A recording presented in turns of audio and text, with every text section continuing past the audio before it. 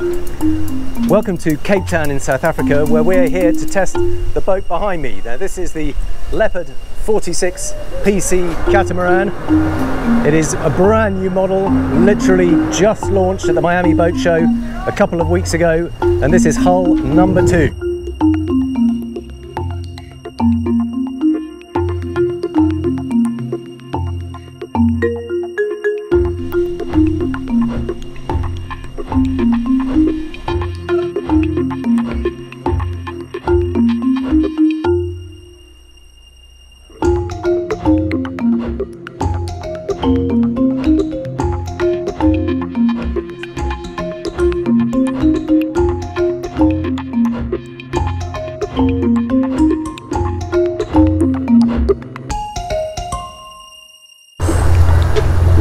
We're going to take it out to sea, give it a thorough sea trial, show you around the yacht and explain exactly what it is that makes not just Power Catamaran special, but this particular Leopard 46 PC.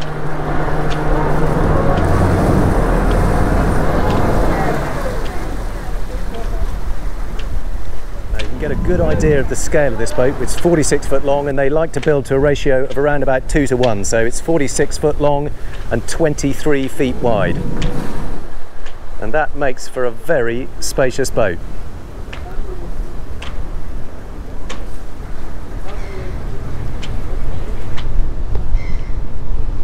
Now if you take a close look at the design of the 46 PC, you can see that the two hulls are joined by a really full deck across the middle of them. So it's not just a narrow flat deck, you can see there is quite a chunky depth down there, and that is to create space and volume inside that part of the hull so that you can get the beds to lie across the bow there. So the beds themselves lie across the boat, and the head of both beds will join in the middle there in that extra volume created by that deep bridge deck.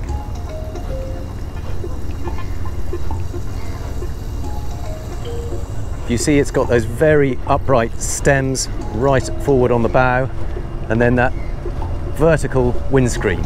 Quite a distinctive shape. But that's what creates so much volume on board and such great visibility from inside that saloon. Just passing under the bridge, the marina in Cape Town.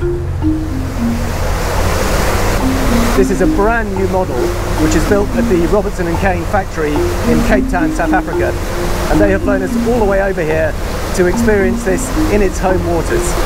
So first, let me show you a little bit about the boat itself. Now this is a proper full beam catamaran.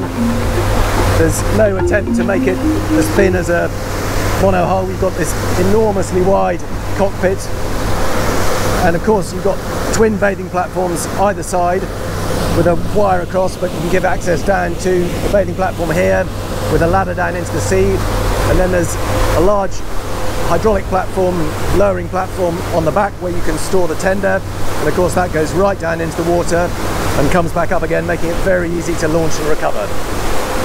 And there's another platform over on this side.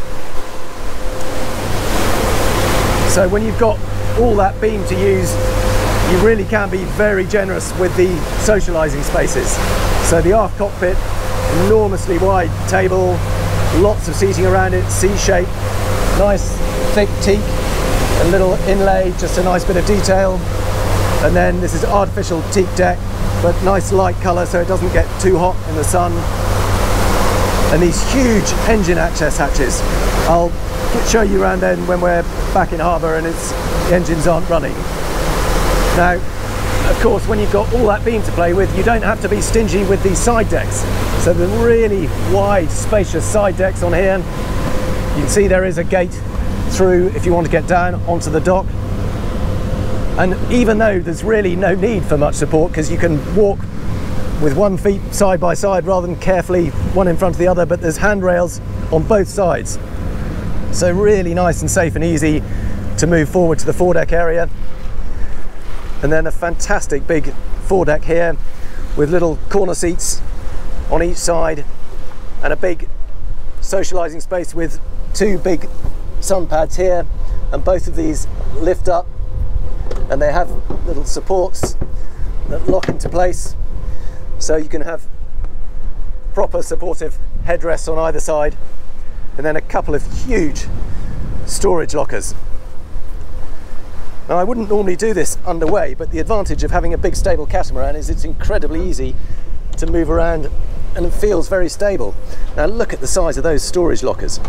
We've got 1, 2, 3, 4, 6 huge fenders in there, and they barely even touch the sides. Absolutely masses of space. And there's not just one of those, there's 2 of them. There's another matching one on this side, and then the anchor itself is under here. If I just pop that up, and there is the anchor, so drops down in between the 2 hulls, electric winch, and then there is a bridle. Because you've got the anchor right in the middle and there's a danger of the hulls swinging around it, you put a rope bridle out on either side that holds it nice and centrally in front of the boat. Drop that down. There we go. And let's make our way back down this side deck. Now you can see there is a kind of deck area here. On the older ones this used to be flat and you could put some sun cushions here, but as part of the styling to keep it a little bit smoother and sportier, they have left that as a slope. So there is non-slip on there if you want to jump down off the front, but they're not trying to encourage that. So move back down this side deck into the cockpit. And now let's have a little look inside. So 2 sliding patio doors, one on either side. We'll just draw those back. And there's a huge difference. It suddenly feels really calm and quiet in here. I'm just going to clean the lens a little bit. Now this boat is due to be shipped to Europe, and as such 1 or 2 things are missing. There's obviously meant to be a full height fridge freezer that goes in there, but you can see it is an aft galley design and very much focused on comfortable home from home living, so really nice big open areas and almost domestic spec galley. You've got a big sink here and then there's another big sink there. Now that's pretty unheard of in a boat this size to have 2 huge full-size sinks. Only a 2-burner hob on this one, induction hob, a Miele oven, and a small dishwasher, Draught style dishwasher lives in there. Plenty of storage space, that's the bin. Little, but then there's a whole suite of cupboards on this side too, and another big drawer fridge there. See a few supplies already in that one. Lots more storage, got charts, light switches as you come in through the door, very nice and convenient to get to, and of course masses of storage all along this side. I won't show you them all, but you can get a feel for it. The point is there is no shortage of storage space. It's a really nice neutral colour scheme. It's not the fanciest boat you've ever seen, but it's a really nice open light airy finish.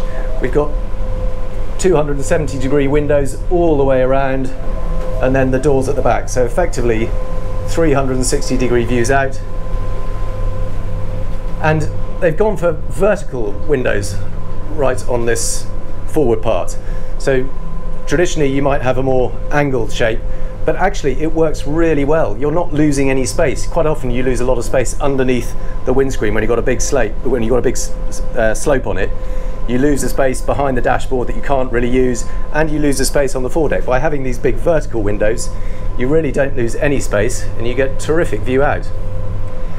The other joy is that they've put a central door in here, which is really, really handy. So you can open this up. I won't do it now, but you get the idea. You can get a flow of air right the way through here. 3 sturdy handles on there, lock it in position, so it's nice and secure underway. But you can open it up when it is nice and calm, get a bit of breeze through the saloon. And a really nice big social space. This seating area over on this side, There's another little sofa here, and the inside helm position. To be honest, unless the weather's really bad, you're going to be wanting to helm it from up on the flybridge, but it is nice to have that option. But it's just a lovely open plan living space. There's no bulkheads to get in the way. You've got great visibility. We've lowered the blind on this side just to demonstrate it, but you can see it has got blinds all the way around that just drop down, but lift them all up and you've got fabulous visibility.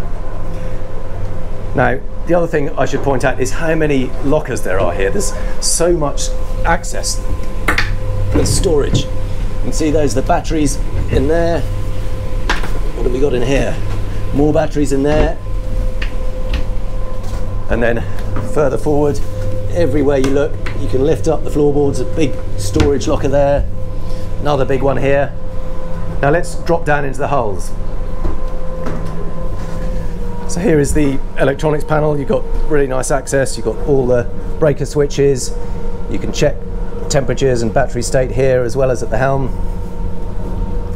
Now this one has been set up with the 3-cabin layout, and this is of course the owner's cabin, and that means it occupies the full length of this starboard hull, which is a real luxury. So this is obviously the sleeping area in the stern of it, which enjoys hull windows down the side. You've got hull windows at the back onto the stern platform. There is a small opening section here so you can get a bit of air inside it, but look at the luxury of all this space going forward. This is a kind of desk vanity area. Got a bit of storage and a mirror there. This is obviously for the TV that hasn't yet been fitted, but that swings out so you can watch TV from the bed. And then there's a kind of dressing area. Lots of storage here. Big drawers. That's not the finest quality woodwork you've ever seen. You haven't got any beautiful dove joints or solid timber, but it's very effective. It looks nice. Nice clean action. More full-length mirrors here with hanging storage behind. And then into the bathroom area at the forward end of the hull. Twin sinks. Lots of storage under there and there. And again, there's access absolutely everywhere to the bilges under here. So it looks like we've got some of the sonar down there. A couple of vents through the hull, little seacocks down into the water. And then here is the shower itself, really big shower area. I mean, that is enormous for a 46-foot boat. It's not some little cubicle, it is a proper walk-in shower. Look, I might give you some idea of that. Now I'm 6'1" and there's a good few inches above my head, and they don't even need a door on the shower. It's such a big area, but they haven't even bothered putting a door on it because the water won't get that far out. There is a blind there, so you can open that up, enjoy the view out. The toilet in its own almost little mini cubicle. And there is a sliding door across here, so you can of course have privacy if you want it. And equally there's a sliding pocket door for the cabin itself. Oh, I think that's locked at the moment. Oh, it's locked open, but you can see that that slides across, so you can seal this area off. And I see there's another big storage under the bed there, and a really generous width bed there. I'm guessing that's somewhere between 5 and 6 foot wide. Now the alternative layout, if you wanted, is if you go for the 4-cabin option, is of course you get a stern cabin here and then a forward cabin on this side with a corridor between them. And that's pretty much what there is in the other hull. So let's go across and show you that. So we're now in the port hull and facing to stern. And you can see here, there is still that same generous double bed. You've got the same width of hull. So effectively you've got the same beam inside the cabin itself, you just haven't got quite the same floor space. But you also enjoy those windows out the back, the hull window, there's a fan set up here, a nice recessed lighting tucked away behind the ceiling panels and under the bed, just gives a nice soft vibe. And then Every single cabin is en suite. Even if you go for the 4-cabin option, every single cabin has its own bathroom. Obviously not quite as big as the owner's bathroom, but again, a separate shower area, opening window, get a bit of ventilation, privacy of your own toilet, and of course sliding pocket doors to seal that off, as well as a door for the cabin itself. Close that off, and then there is some hanging space behind it.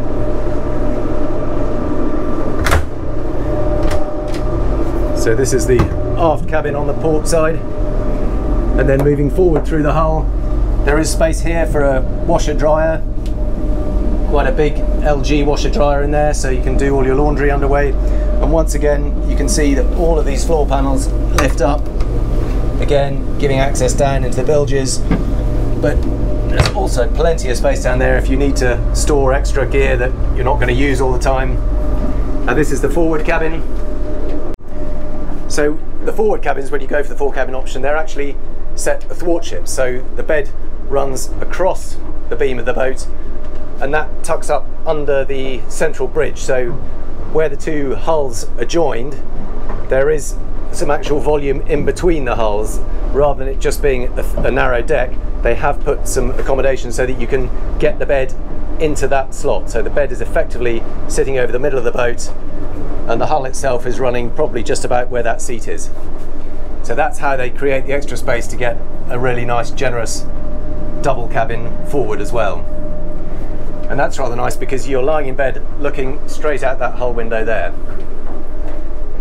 And then forward of this, there is another big storage locker here, and that's exactly the same actually in the owner's cabin on the starboard side. There is a similar locker in the shower area that leads through to another big storage area there.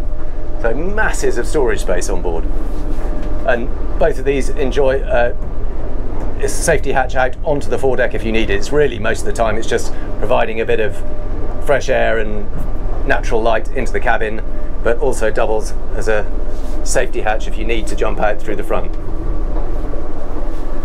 And just moving back through the hull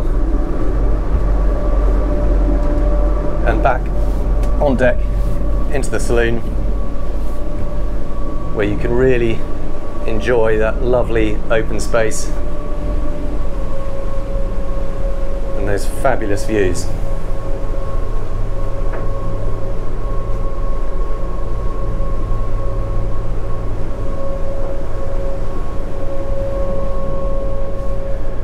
And what I might just do is see if I can open the forward door on this now. Just twist these down. See, they all just twist out and push that open, and that locks into place there, holding it open. And now there's a lovely breeze out on the foredeck, and it just means you've got very nice easy access outside. Walk right through the middle of the boat. Got a beautiful flow of air. Barely need to use the air conditioning. You can of course get air conditioning. But look at that, you slide those open. Now you've got a walkway right through the centre of the boat. Really nice setup for chartering. So much space, so many different socialising zones you can hang out in. You can have a party of 3 or 4 guests up on the foredeck, on the sun loungers here. You've got the cockpit at the back, and now let me show you up onto the flybridge, which is where you're really going to be spending most of your time. Up on the flybridge here, and look at the space here. This is all covered with a big hard top. There's no opening section in the hard top, but to be honest, there's so much air flowing through it, you don't really need any extra sun or light. It's a big helm station over to starboard. Really nice sociable bench. You can see this can fit 3 people on there, no problem at all. Another bench for sitting underway, so really nice. You can have a good, probably 6 people, 8 people facing forward there. Lovely big dinette right in the middle of the flybridge. And they clearly know what people get up to on boats. If you just count the number of bottle and cup holders, you've got 4 cup holders, 2 bottle holders, 2 more there, 2 more in that corner, and a big wet bar over to starboard. Lots of storage space under there. Sink, lift up tap. More storage. A grill, electric grill. I mean, what a lovely place to hang out and cook your freshly caught fish or steak on there. Fridge. Oh, there's even a bottle of champagne down there. And then big space on the stern here, another couple of large sun pads. But it's just the feeling of space you get on board. There's no sort of awkward squeezing through little narrow gaps or leaning over. There's just masses and masses of floor space and so easy to move around.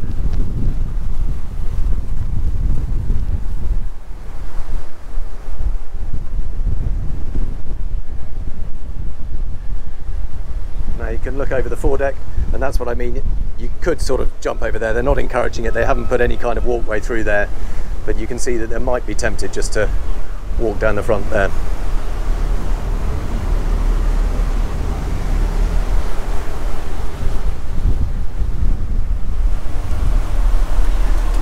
Now, helming a catamaran is a little bit different to a planing monohull boat. So you've got these nice wide hulls set far apart with very little resistance through the water, and it gives you a very nice stable platform. And one of the pleasures of that, it means that it's really comfortable whether you're just at anchor or cruising along nice and slowly. But it also means that you don't have that awkward hump where you're trying to get up and onto the plane. A lot of big planing boats you'll find around about somewhere between 12 and 15 knots. You can feel the boat straining to get over it. Just going ahead very nice and slowly. We've got 1000 RPM on the engines. We've got twin 370 horsepower, they're 370 or 370 horsepower Yanmar engines, and they're set well back in each hull, so you can barely hear them at this kind of speed. And you can see we're burning just 5.4 litres per engine, so a total of just about 11 litres per hour. And speed-wise, we are probably doing around about 6-7 knots, I would think. Okay, 6 knots, so we're doing 5.7 knots at this speed and burning 10 litres an hour. I mean, that's amazing for a big 46-foot boat. That's very nice and efficient, but then you can do that more or less at any speed and just pick your spot. So we'll bring the revs up. Oh, I've got the revs here so I can see them. So we're doing 1500 RPM and 7 knots, and still we're burning 14 litres an hour per engine, so just under, well, 28 litres an hour in total. That's not that different to a monohull, but where it really starts to make a difference is when you pick the revs up a bit. So 2100 RPM, now we're burning 34 litres per hour, total of just under 70, and doing 10 knots. And still, it's incredibly comfortable, quiet, efficient. Or we can go further. Now we're picking it up, 2,800, a little bit more, 2,900 RPM, and now we're doing 16 knots. And it really feels no different at all. It's a little bit of bow lift, but very minimal. Now, one of the unusual things about a motor catamaran is their motion through the water. They're generally very comfortable when they're going straight into the waves because they cut through them rather than bouncing or slamming as a full planing cruiser would. But when they're slightly at an angle, you sometimes get a little bit of motion from port to starboard or starboard to port, a bit of a roll because it goes under one hull and then the other. It's not uncomfortable, it's just a slightly different motion than you tend to get in a monohull. But on the other hand, it is a very relaxing way to travel, particularly when the scenery looks as good as this does. I just wanted to show you what that motion is like from up on the flybridge. We've got quite a short, steep sea here with the occasional bigger roller, and you can see the movement as it comes up and over the wave. And it's quite a short, slightly jerky movement, but you don't get any of the slamming. So it's just a different ride that you get on a monohull. In some ways a lot more comfortable, but then you do get this slightly strange jerking from side to side. All part of the catamaran experience. Now it can be a little bit daunting driving a catamaran for the first time. You've got this huge beam. I mean this is over 23 foot wide, this boat, and 46 foot long, so it's a 2-to-1 ratio, but it can feel a little bit like helming a tennis court initially. But actually the joy is that you've got the engines so far apart that it's actually very easy to manoeuvre on the spot. So we're in Cape Town Harbour here, so if I put a little bit of port forward, starboard astern, and just balance it, you can see it will very quickly and neatly just spin on the spot.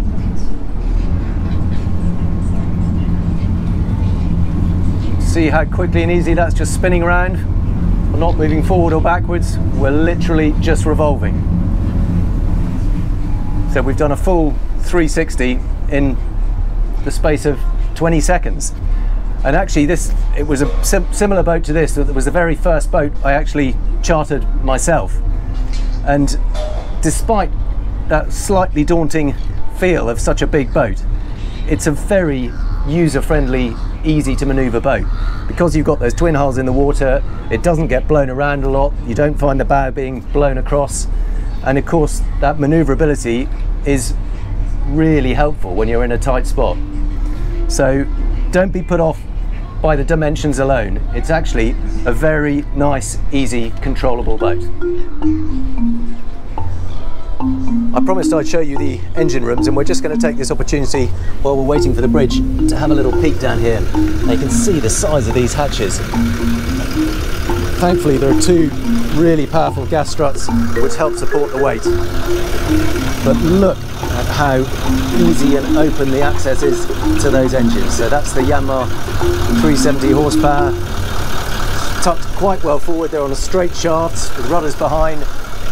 But look how big that hatch is, and that's because if you ever need to take the engines out, there is plenty of space. You can get a crane in there, lift it up, gently ease it back and lift it straight out of the hatch. There's no pulling apart of decks to do. And of course, when you're working on it, there is plenty of space to get down there. There's a perfectly comfortable ladder, even in bare feet. I can drop down there. And even though the engine is still running, it's really not that warm down here because you've got such good ventilation with a huge hatch. And there is plenty of space to move around. You can just see the shaft slowly turning there, and then all this room behind. So there is space for a generator here, a water maker, whatever you want to put. But most of all, it's just really good access to the engine itself. A couple of battery boxes, got the raw water strainer. There's no crawling around in a hot, limited headroom engine bay. I can stand out with my head out through the hatch, effectively limitless headroom, and really good access. Got the fuel filter on this side, the shaft is running under my feet, exhaust, fire extinguisher, and all nicely flow coated out in white paint, so you're going to see any leaks or any kind of problem nice and early. It's just the shadow of the bridge going over there. And there you go. Lots of sound insulation there, so once we close the hatch down again, all the noise disappears.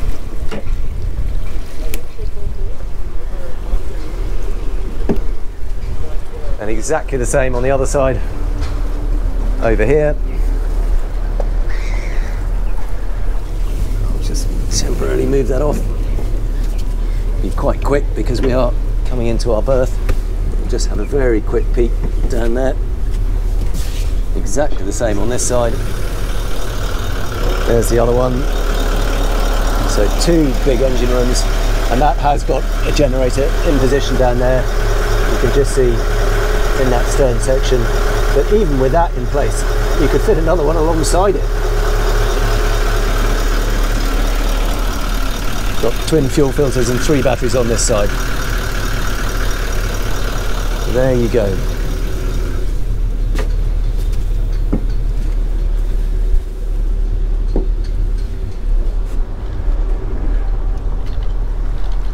And they've also thought very carefully about cleats. There's plenty of cleats. We've got one on the side deck here. There's one tucked under that railing there. Then you can see we've got another mid cleat on this side. One cleat on the forward end of the hull on the port side, and then two more right across the bow area here. So you're never short of a cleat to tie up to, and that is important on a catamaran because again it does sit a little bit differently to a monohull with all that beam, so it helps to have lots of different options. But it is such a joy to move along these side decks without even having to think where you place your feet. It also has a hydraulic platform so that you can launch and recover the tender, but also uses a lovely water level bathing platform with a big bathing ladder right next to it. Great setup for life at anchor. It feels appropriate to finish this little video sitting on the foredeck of the Leopard 46 powercat, because this is really what catamaran living is all about. Just a nice, easy, relaxed life, whether you're at anchor, cruising gently along, speeding home. You've got all the options at your fingertips. And it's not hard to see why catamarans are becoming more and more popular, especially big power catamarans like this. You get so much space to entertain, to hang out, to move around, to use as a water sports platform, and of course just to live on board. You've got that fabulous saloon, 3 or 4 big cabins, huge flybridge, and a big beamy cockpit. So while you may have to pay a little bit more for your marina spot because you've got that huge beam, particularly in the Mediterranean, if you're spending a lot of time at anchor or your marina is not going to charge you double the width, then there's a lot to be said for life on board a power catamaran.